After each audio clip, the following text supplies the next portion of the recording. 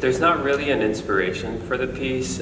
Since it's the very first choreography that I'm doing for the Alabama Ballet, I thought of going back to the roots. I'm from Manila, Philippines, so I wanted to create something that's from the Philippines that brought Kali, which is the national sport of the Philippines, as mostly, I guess, the inspiration for the piece. I actually look for the music first, but for this particular choreography, I already knew what I wanted with the inspiration. I wanted a martial arts piece. I wanted it with the guys. I wanted it very strong, very high energy. So from there, I went and found the music, and I moved on from there.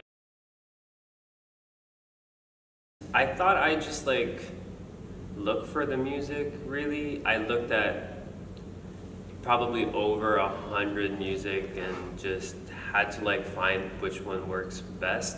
I really like beats, I really like drum sounds, and I thought that works great for the choreography. And I found something by Gabrielle Roth and 2 tracks of hers, and I thought it sounded really good, so gave it a shot, and the dancers actually enjoyed dancing with the music. So I've been doing classical ballet for a while now, so a lot of my movements may consist of some classical steps.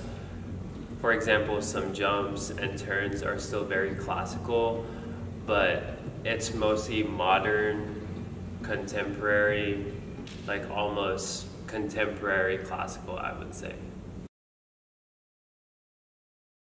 That's a tough one. I don't think I have a favorite choreographer, but I do enjoy works of Yuri Killian. I've been fortunate enough to do 6 Dances, which is one of his ballets, which I absolutely enjoyed performing, so I really admire his work.